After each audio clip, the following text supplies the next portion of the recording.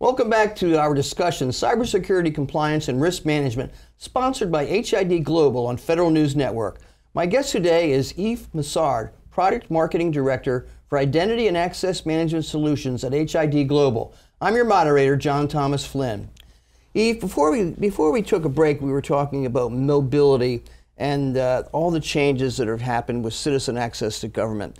It can't be more important than it is these days. Talk a little bit more about that and the changes that evolved in the industry to address this issue. Yeah, so a lot has been done to make sure that you can use your phone to authenticate securely to your application. But when you're looking at mobility and citizen, you want to make sure that you don't provide one-size-fits-all, because with citizen, it's a large pool of users.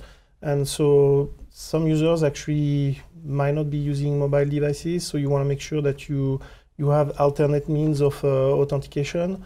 But for the vast majority that do have mobile devices, the user experience can be very easy and very straightforward.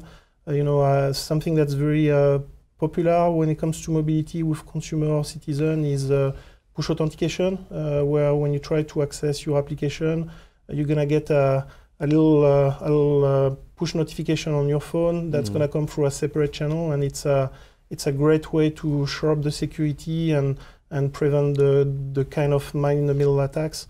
So there's lots of things that have been done on the mobility to make it easier, makes it more convenient, but at the same time also really increase the level of security that you provide to your end users. Mm-hmm. You know, it used to be a big deal just a few years ago when everybody was talking about, what is it, BYOD, bring your own device. And everybody said, well, if everybody's bringing their own device, that complicates it even more. Let's have the organization itself issue the devices. Where does that argument stand these days? I think it really depends on the organization. You will find organization that allows bring your own device, and in fact it might be the only thing that the users have. But there's other organizations where they will only accept government furnished equipment, right? So it really depends on the organization. And then in the middle you have some that allows for both. So it's really all across the map on that. I haven't heard it discussed much in the last couple of years, to tell you the truth. That's why I thought I'd bring it up just to see if it's still on the radar. Let's move over to zero trust and multi-factor authentication. It's such a big issue anymore. Is that really the first place to start for state and local governments when they're looking at the authentication process? Yeah, that would be a great place to start, especially with the changes in the industry with cloud application and mobility. It would be a great way to look at that and make sure that whenever you access an application, you make sure it's the right person that accesses it. And really, you got to think about multi-factor authentication as the foundation for zero trust. If you want to get to zero trust, you don't get zero trust if you're not sure who's the right user, and multi-factor authentication is really the way to go for that. Mm-hmm. What are some of the major factors that we're facing in the next couple years in terms of cybersecurity and compliance? What are the big things on the radar screen? I know we're going to get into coronavirus in a minute, but what about the other things that are so important these days? Yeah, so there's obviously a lot of on the news around ransomware, with ransomware, of course, having a good good strategy around backup, disaster recovery is important. But multi-factor authentication can also help with that in preventing it from spreading laterally. So it has benefits there. 2020, of course, election security is on top of the mind, and that's not something that's going away. We're doing election every year, so that's going to stay for a long time. And I think in general, there is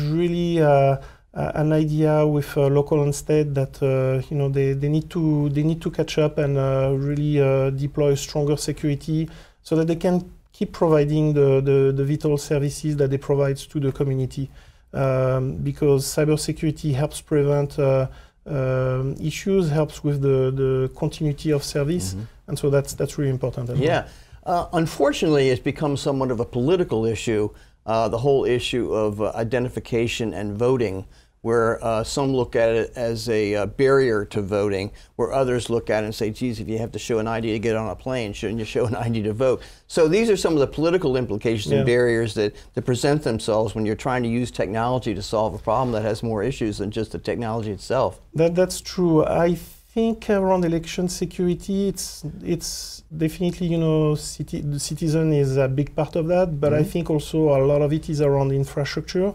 and those should be much less controversial, because the citizen themselves, they don't interact a lot with the IT systems. They might be using an e-voting booth, that kind of thing, but really it's all around the infrastructure that's around there, and those are more the employees or the volunteers that works around election, and you want to make sure that you start there in terms of cybersecurity. Mm-hmm. We've only got a minute or two left. Let's talk about this black swan, and that certainly is the coronavirus and the implications that it has, especially for state and local, for all government levels when you think about it, and private sector for that matter. But when we're talking about, for the first time, I think, a real decision to move into the telework arena that's had its ebbs and flows over the last 15, 20 years, but now we're seeing that this is critical for government continuity. What does that mean in terms of HID Global?